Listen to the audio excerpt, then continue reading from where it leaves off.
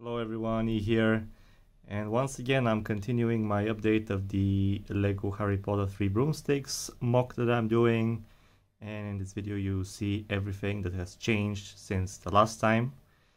So without further ado, let's get into it.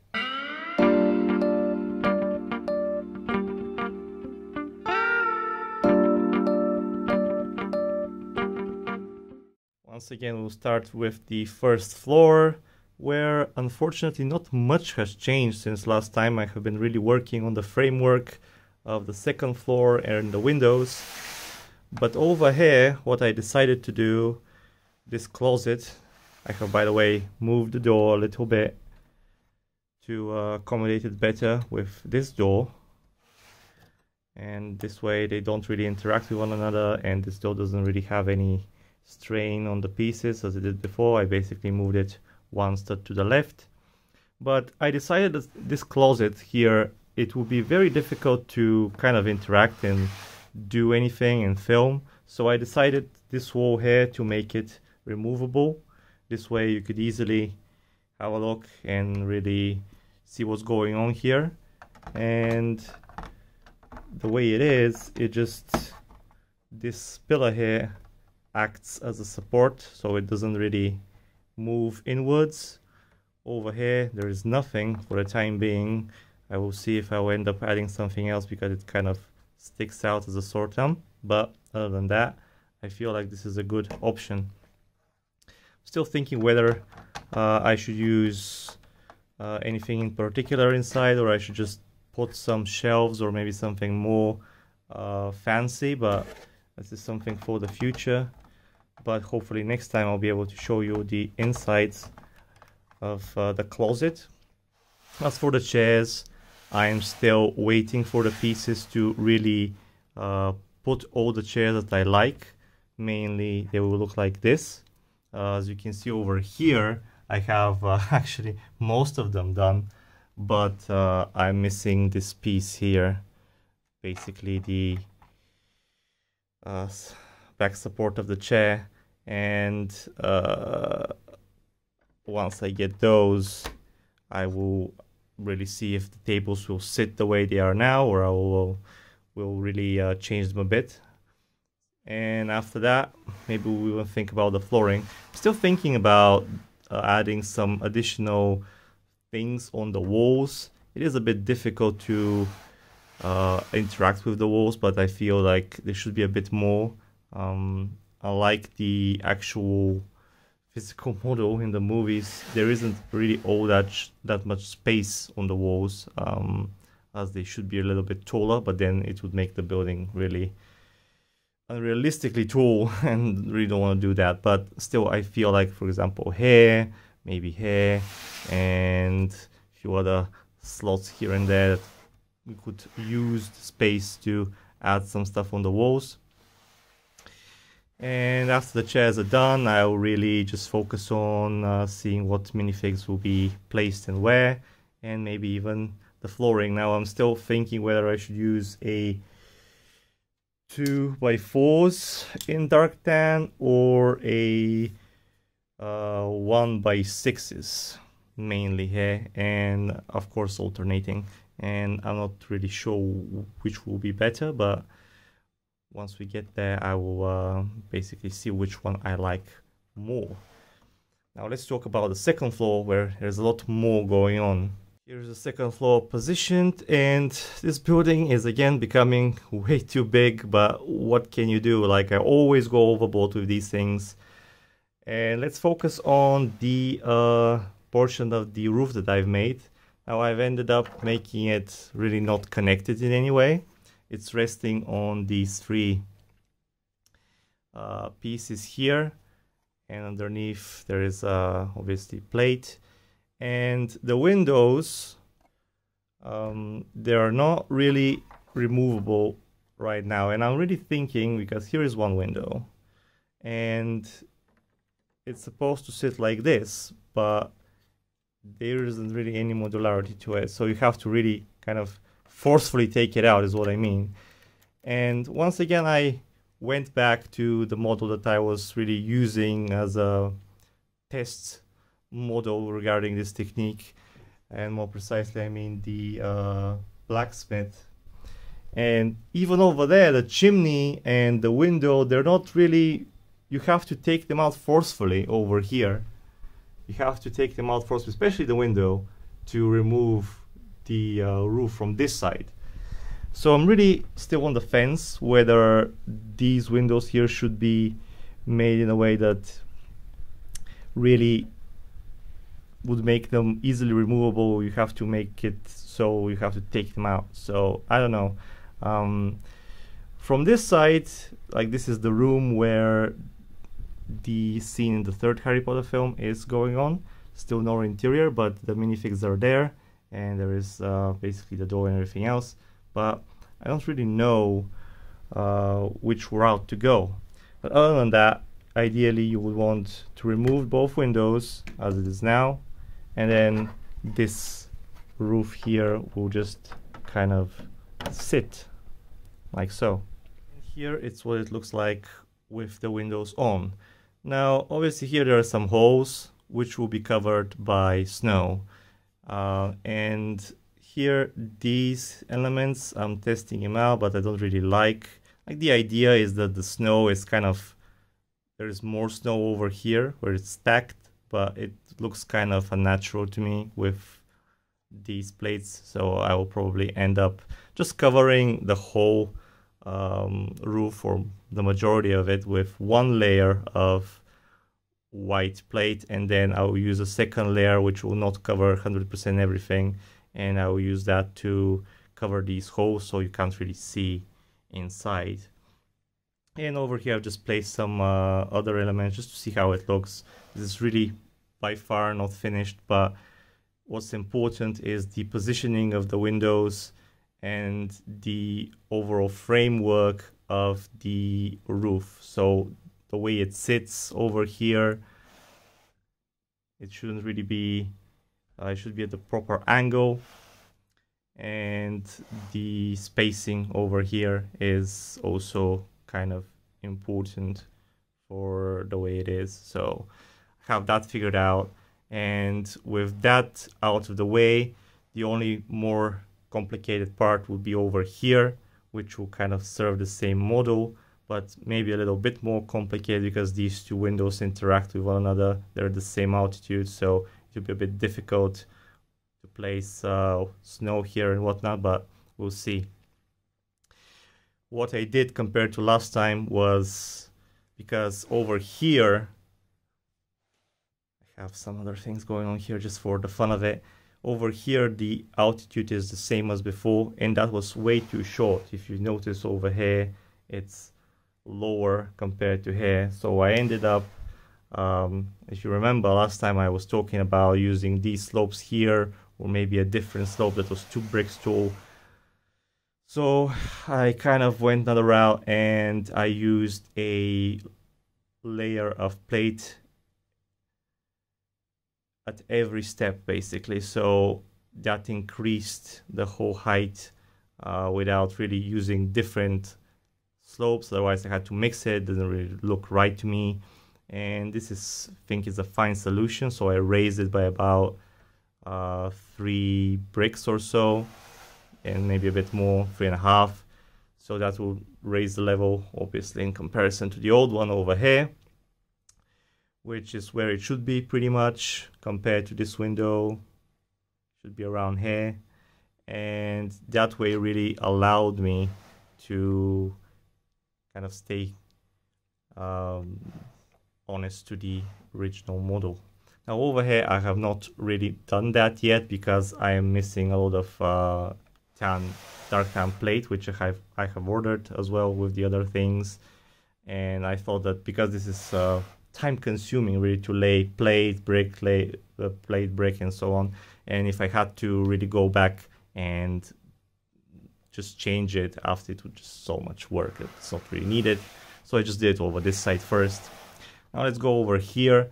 Now I have used this over here to kind of cover this room. It should be really isolated, but the way it is right now, I feel like it will really interact with the roof, which will be around here as well, and that wouldn't really work. So I will probably end up making this shorter and kind of up to here, so it doesn't really interact with another layer of plate, which will be the roof from the back side. Now the roof from the back side will be a lot easier compared to the front because there is only one window over here, and which is this is the reason I placed the bathroom over here. Now I think I mentioned it last time, wasn't really sure if I wanted a bathroom over here, but it turns out that, well, it's a good idea. So since I have the space and it does make sense to have a bathroom where the window is, ended up placing it here.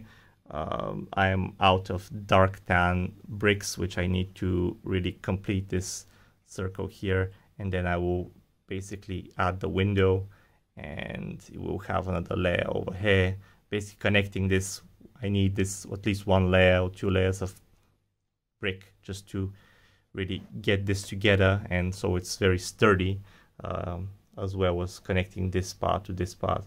Currently it's only connected to the ground, and it's really, when I pick it up, this is always kind of, it wants to fall apart, but once it's connected to everywhere, it will be fine.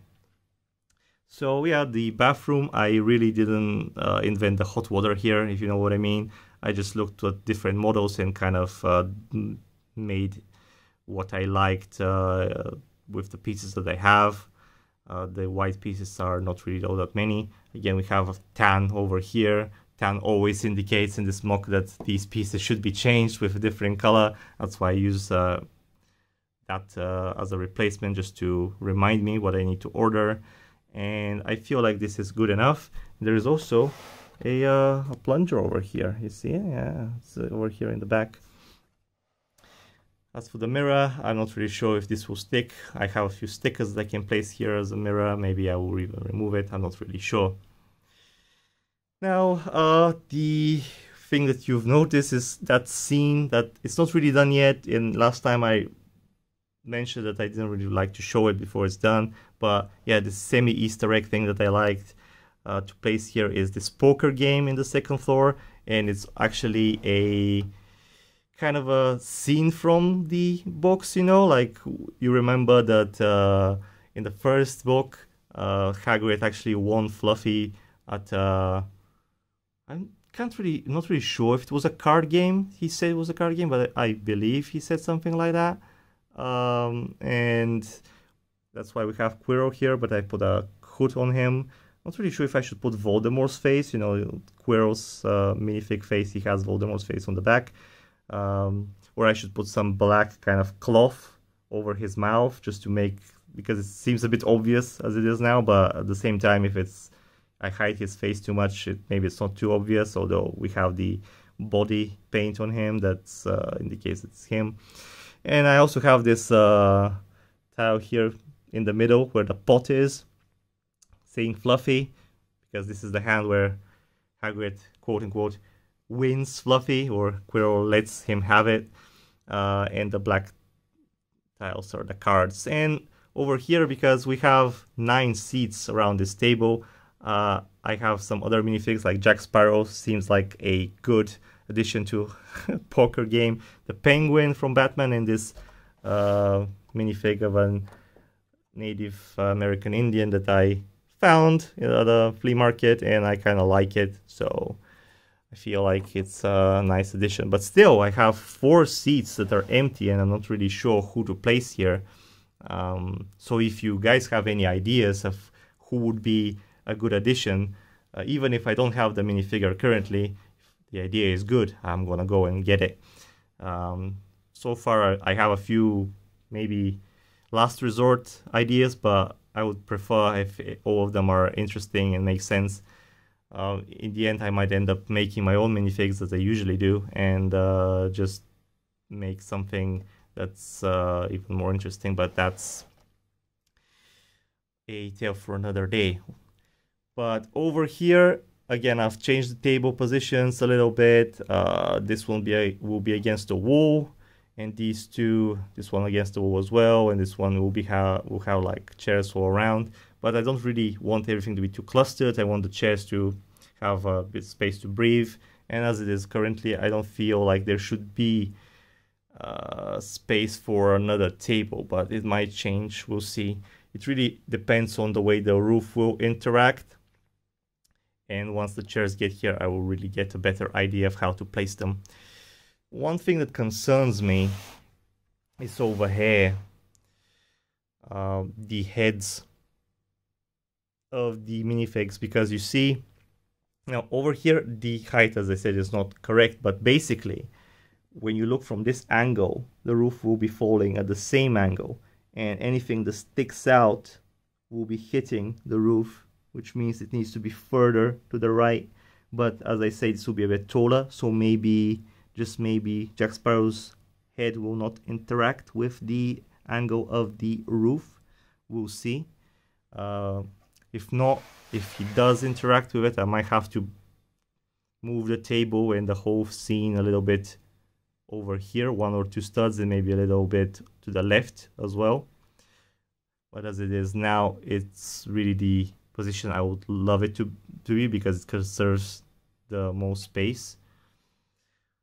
Other than that, over here, the windows are still really at their skeleton shells. These windows are really difficult to find, these 4x3 in reddish brown. It's annoying to find them, but yeah, next I hope I'm going to implement these windows a little bit more, kind of make them with arches a little bit to the ground, so they're not just stuck by this 1 stud or 4 studs over here. And then once the framework here is done, I will really design the roof as well, see how wide it is, how it will fit over here. One thing that concerns me is these pieces here that support the roof. I'm not really sure if they exist in Darktown. I should really check after finishing this video, because if they don't, maybe I should either hide them a little bit better by lowering the roof a little bit, 1 stud to forwards, or maybe I should just use something else. One other thing is I decided not to use tan. I mentioned that maybe tan really sticks out compared to the dark tan, but the medium nougat feels a little bit better in comparison, so I'll probably use that here in between the windows. As you can see from pictures that you see of the 3 broomsticks, the color here should really be different to the color of the building itself, so it's either this or tan. So I feel like this is using medium nougat is better. And the central pillar, I've actually finished it a little bit, but it should be up to here, I feel, and the roof will probably be extending another set of plates over here. It needs to be like up to here, I feel, and I'm not really sure if I should make it all with masonry bricks. I should mix it up. Currently I just built it up to here just to remember how tall it will be, and probably I'll just take it apart and kind of finish it up to here once I get a little bit more well, needed pieces really. And up to here I feel like maybe I shouldn't, I mean, this will be hidden really, but maybe I should convert this reddish brown to dark tan as well, so just it doesn't feel like a weird transition. But that's like one of the last things probably that we'll do. Even after the model is finished, I can always go back and just change the color of the pieces, but it's something to keep in mind. What worries me is the potential of being completely accurate to the building itself, because over here I feel should be 1 extra window, which I would either have to implement into the roof or have to just not add it. Over here there is another one which I will connect to the base, which shouldn't be a problem. But this one is the problematic one, and over here just above this one is one really small one, which I don't know if I should include because it's really pointless. But other than that, I feel like the implementation of the windows, of the number of windows, the quantity, it shouldn't be really difficult. As for the back side, I will just have the one window here, and everything else here will be probably one big plate from here to here that just rests on several spaces here. But if it's too clunky and too flaky, I might end up dividing it into two, but we'll see. And that really concludes all the updates I have for this model for today and for the time being.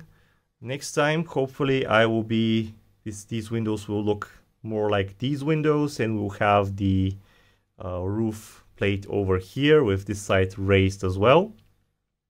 And I will hopefully have interior, or at least some of the interior, inside this room where Professor McGonagall and the Minister is, with this side finished here and this side sealed off with the window, and interior underneath here with where the closet is. Now, whether all of this will be done by next time, not really sure, but let's hope. Once again, I would like to thank you for subscribing and following me. All your opinions and comments are very appreciated. If you'd like to support me, subscribing and sharing is always nice. You can also find me on Instagram and on Discord. If you have any input or any inquiries, you can always reach out to me. I hope that my building inspires you to build a lot on your own instead of just collecting sets, but that's a topic for another time, really. Stay healthy, and I will see you very, very soon as usual. Bye for now.